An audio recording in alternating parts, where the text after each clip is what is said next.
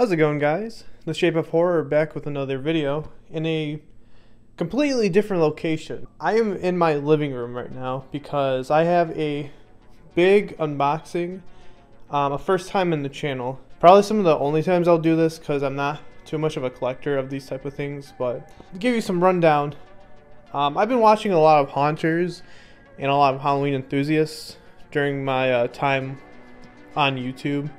Not just when I started this channel, but dating all the way back when I was like younger. One thing that always intrigued me was the Halloween store walkthrough videos. I thought those were pretty cool. Gave me ideas of what to expect in Halloween stores. And not only that, the animatronic showcases. So showing off the animatronics in store or at home. Though I am not a haunter by any means, it's still helpful to get an idea of the product. So to all you haunters that do that, thank you. Buying them isn't really my thing. I don't really have too much space, and I still don't have too much space, but for the time being, I bought a few this year. Picked up 3, made sure, you know, they were storage friendly because, again, I don't have too much room. What finally got me to want to buy an animatronic versus years prior is most of them are uninteresting. In modern years, especially with like Spirit, they've downgraded a lot, and I don't know if it's just like the companies they work with or what, or they just like, I don't know. I'm not, like I said, I'm not too knowledgeable with animatronics, but it just seems like the quality isn't there compared to like stuff like older Jimmy stuff and like older Morbid Enterprises, which rest in peace Morbid. But this year, Spirit stepped up their game just a tiny bit. I will say though, Home Depot and Party City did a really good job this year with their stuff, but and I did pick up one of each from those retailers. But I just want to showcase the Spirit thing I got. Give me 1 second.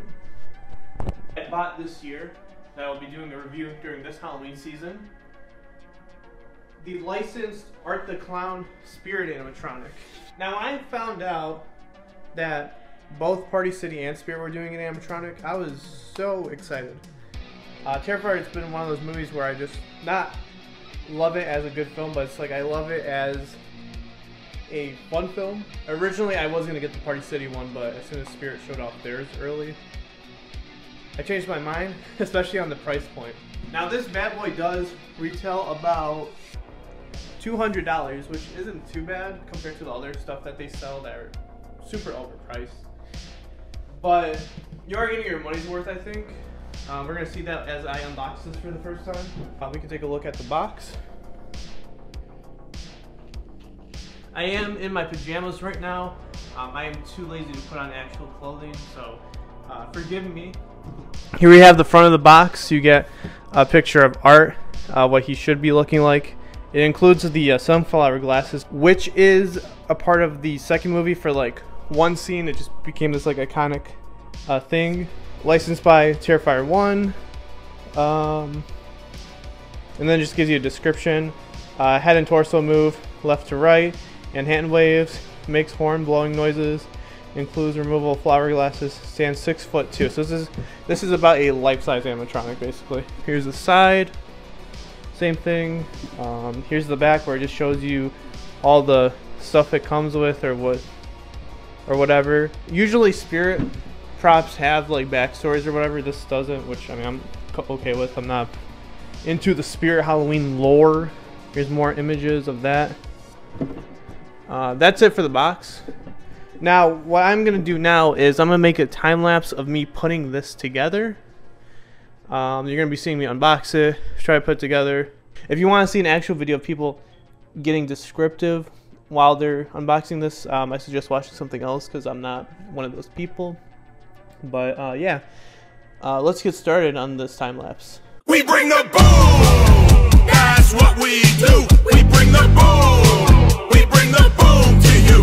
We bring the boom! We bring the boom to everyone! We bring the boom! Your favorite father and son! Every afternoon on your FYP, we'll be bringing the boom around 3:15. we bring the boom so loud the whole earth shakes. With double chunk chocolate cookies And chicken bakes by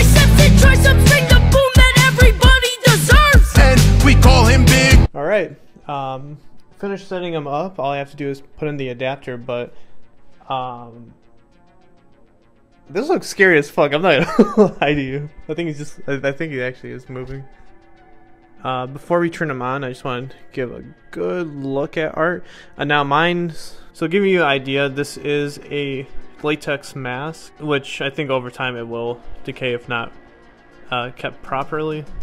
It should be fine for mine, but the nose is a little effed up, but I don't know why I said that like I'm censoring myself. It's a little fucked up, but it's fine. I think I can fix that. The hat is attached to the ski mask. They do use a real horn, but you can't like squeeze, it's like molded in, so this part's kind of like real. Everything else is plastic. You got the hand, the shoes are plastic. Here's another look at the face. Dan's about 6'2", which is like scary. This is intimidating, I'm not gonna lie. Like after setting them up, even though I've seen them in stores, it looks so fucking scary. But yeah, all we have to do next is, oh my god, it's like moving back and forth. It's scaring the shit out of me. Next we have to do is just put on the adapter, and yeah, we can take a look at how he is. Alright, so I plugged them in. I am fucking petrified.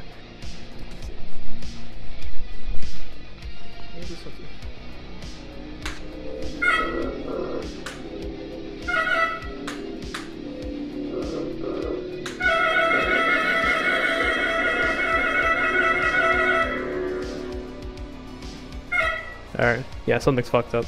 Okay, so I'm trying to fix them the best I can.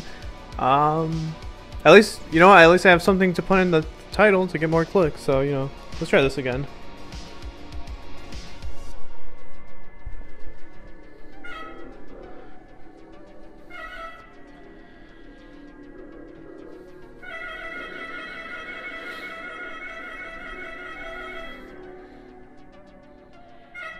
Alright, so the only thing wrong with them is the hand is supposed to wave with each honk. It's plugged in right, I know that, but for some reason it is not waving. Alright, let's try this again.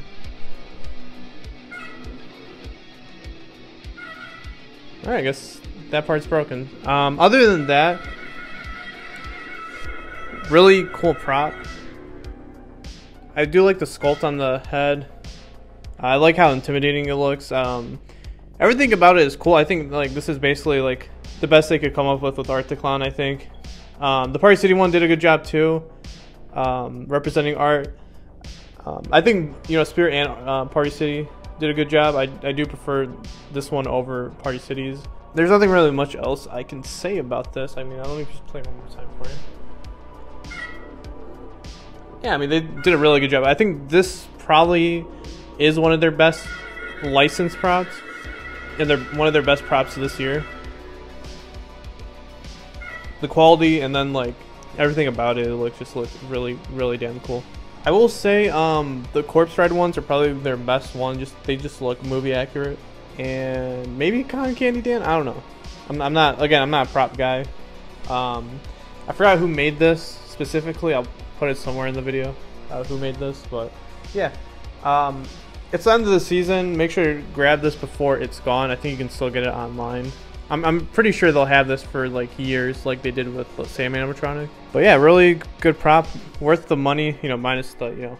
This is creepy as hell. I'm gonna put it back in the box after I'm done recording a few things. But yeah, I've been The Shape of Horror. Thank you guys so much for watching, and more Terrifier stuff to come.